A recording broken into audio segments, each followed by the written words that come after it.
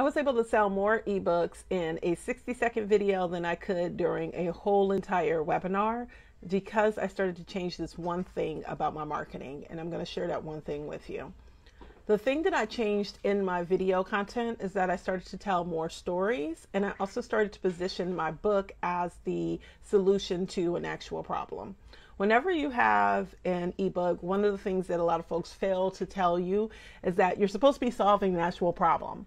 It's great to make the occasional checklist, that has just some boxes that you can check, or put together an ebook that you find completely and utterly through ChatGPT. Believe me, I've taught ChatGPT, but I also teach, in addition to ChatGPT, you should be adding in your own personal knowledge and expertise into your ebook. So you should actually identify a problem that's happening and then provide the ebook as a solution.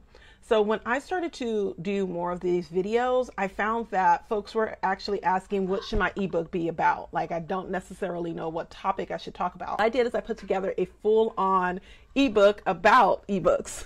So it has 101 different ebook ideas. Inside of that ebook, I actually put together in the back of that ebook ways in which you can publish your ebook, different tools that I use, because I'm a lover of AI. I'm a lover of anything that makes my life easier. And I started to sell more.